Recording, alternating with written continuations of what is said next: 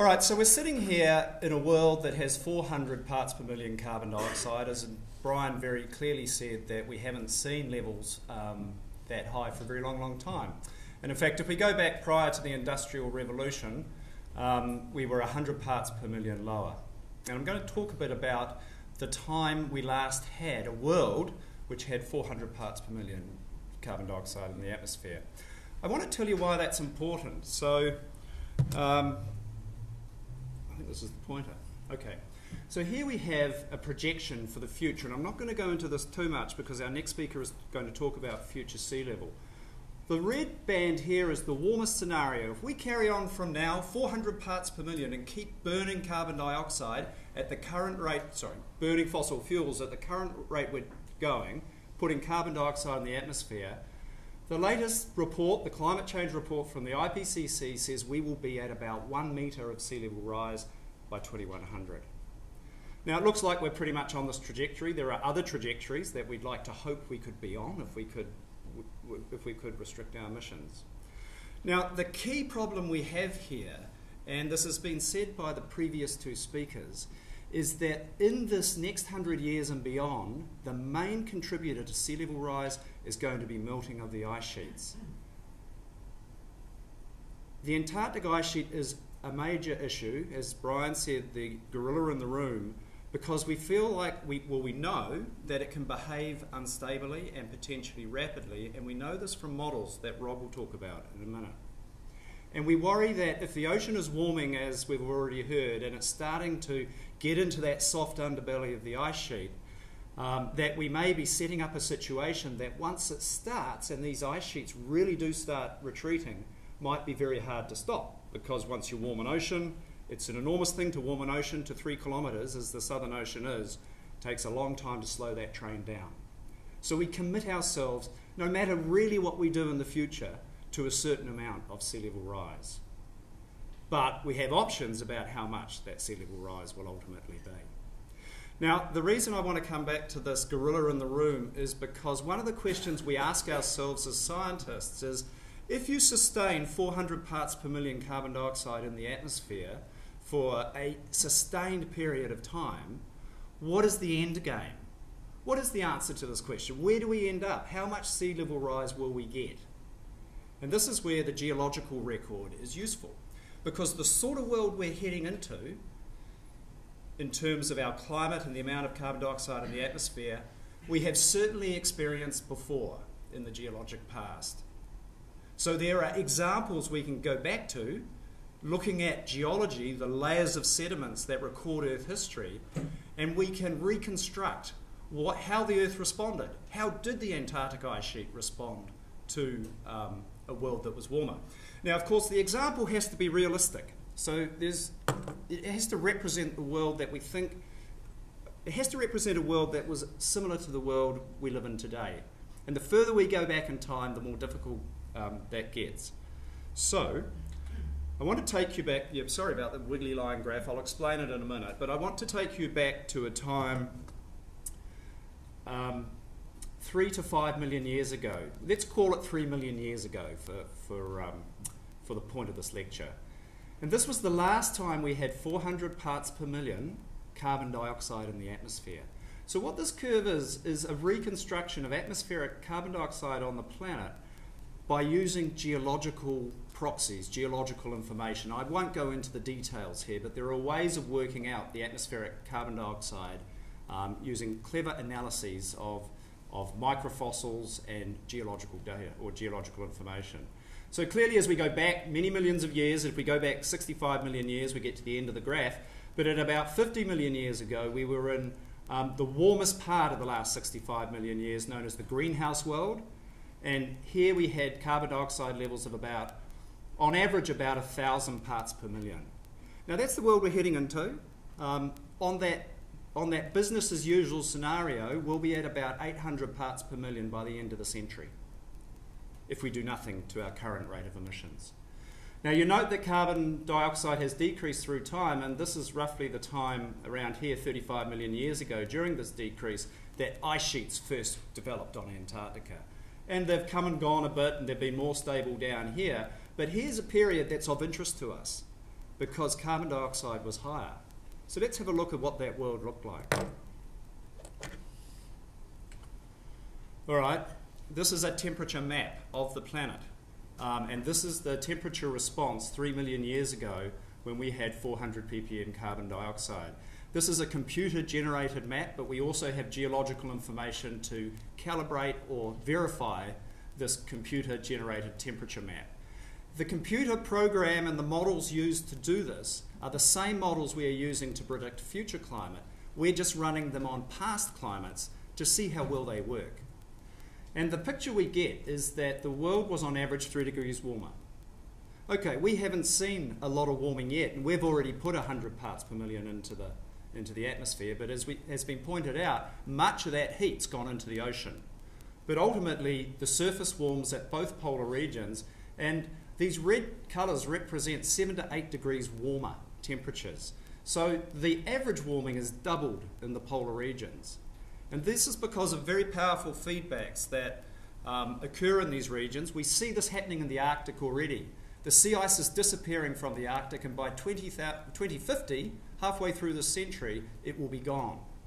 But we also get the very powerful feedback ultimately that provides this amplified warming in the Antarctic. Clearly this is of a concern because this is where all that water is sitting frozen in ice. Okay.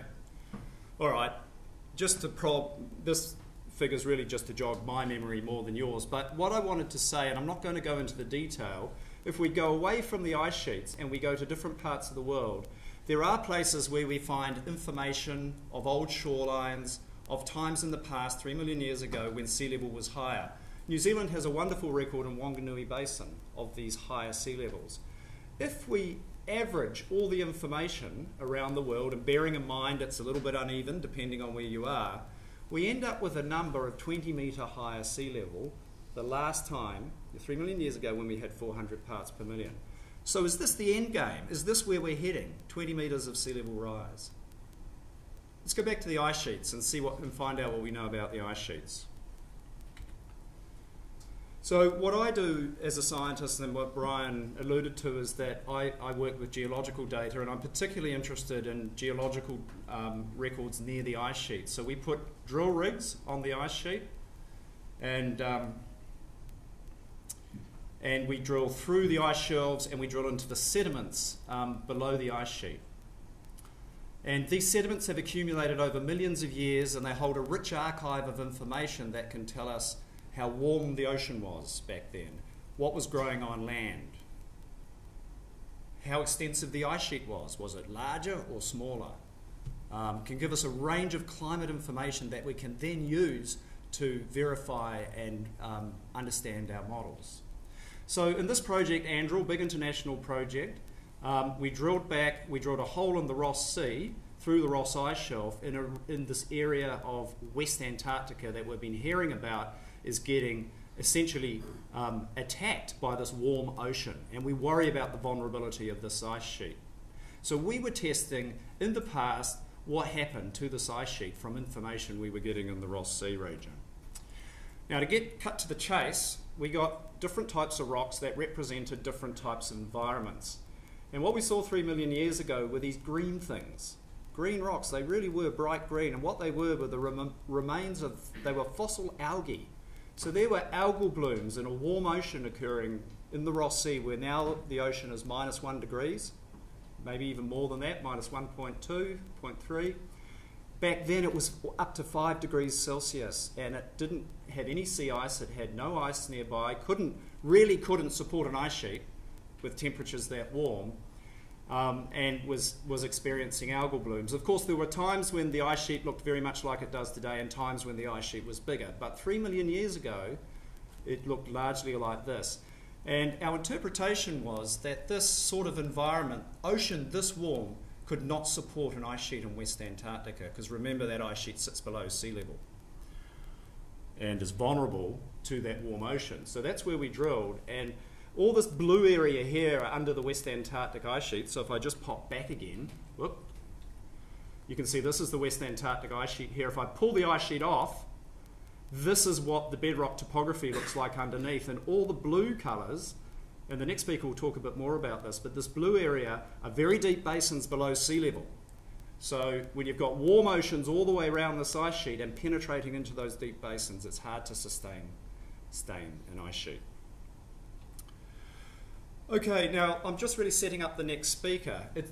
And what this is, an ice sheet model for that same time period. Remember, we had a big ice sheet here, and we have a drill core which tells us some very site-specific information, but we need to work with a model and a modeler like the next speaker, Rob DeConto, to explore whether what we're seeing in this drill core and what it means further afield. What are the implications of the climate we're seeing here?